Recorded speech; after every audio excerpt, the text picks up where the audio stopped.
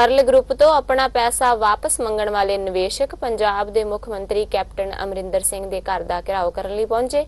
Police ने उसनूं मुख मंत्री के घर तो 200 किलोमीटर की दूरी ते ही रोक दिता। इंसाफ की आवाज़ पंजाब जथेबंदी के बैनर हेठ ये सब अंदोलनकारी परल ग्रुप्स तो अपना पैसा वापस लैण नूं लैके पिछले काफ़ी समय तो संघर्ष कर रहे ने।